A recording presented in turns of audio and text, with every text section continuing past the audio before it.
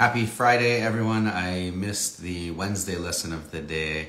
I had two things I wanted to talk about right now before I start surgery. I'm just going to go over it. The two things I wanted to talk about. One was the various forms of fat grafting, which I won't do right now. The other is medicinal leech therapy. So, medicinal leech therapy is very, very interesting. It's been around since the Egyptian times, Chinese, old, years and years and years it's been around. So leech therapy is one of the most amazing things ever. Leeches are these tiny little worm-looking guys. They're hermaphrodites, so they can do it from either side. And they have little brain parts, they have little tooth parts, they're these very nice little funny-looking creatures. And there's a bunch of different kinds, but the kind that we use in the medical world is Hirudo medicinalis, I think. It's like referring to hirudoin, which is one of the enzymes they secrete. And it is one of the most effective types of therapy that you can use for anticoagulation, for anti-inflammation, for deep vein thromboses, you can use it from anything to, from ear ringing to saving a flap during surgery, which is what we usually use it for. So leeches are very interesting because they secrete all these chemicals into your blood. So as they're feeding on their host, they secrete these enzymes, and there's probably over 20 of them. So it's not just hirudoin, which is the main one that causes the platelet anticoagulative blood thinning, but there are other things that cause that give analgesia, which are good for pain, anti-inflammatory, anticoagulant, extracellular matrix degradation. There's a bunch of stuff that these other molecules do, and because of this, they had pretty interesting uses for arthritis back in the day, and still, and a bunch of other inflammatory issues that people would have.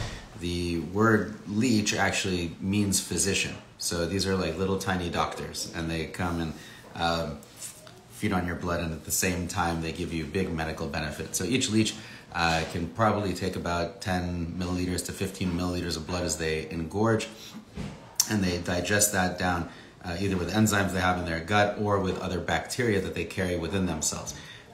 Even though they carry bacteria, which is a concern for people, they do have some antimicrobial benefit from when they're feeding.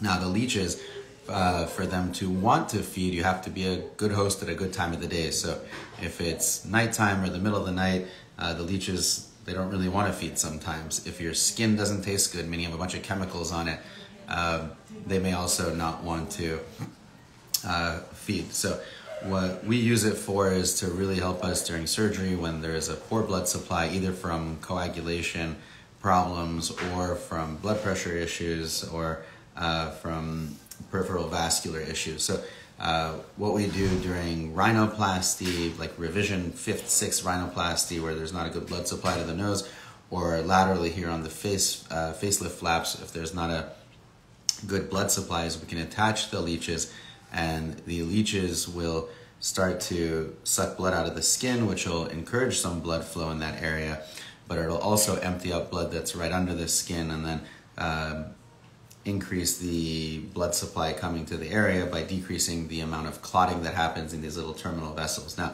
the interesting thing is when a leech feeds here, it'll secrete a local vasodilatory effect in the area surrounding it. So one leech can affect a few inches around it. It also gives you the systemic effect. So the chemical actually the enzymes go into your blood and circulate. So the effect of leeches is not just for the day that you did it. It can last 2-3 days sometimes.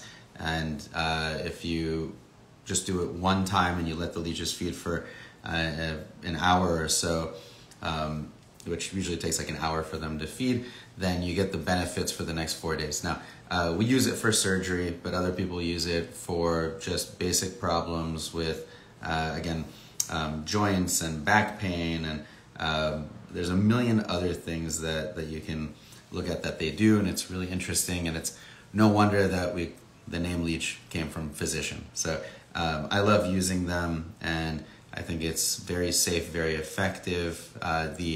leech person that we use. Her name is Irina Brodsky, and she has an Instagram called Leech something. I forgot what it was, but she's very helpful. She's in the Palisades, and Dr. Nassif uses her pretty frequently. We use her as well, and there are surgeons who use leech therapy and doctors who use leech therapy pretty routinely. So that is our leech lesson of the day. They look funny, but we've used them on a lot of people, and nobody really is concerned with how they look or anything. It's pretty awesome. So I hope everyone has a good day. I'm going to run to surgery now, and I will see everyone next Wednesday.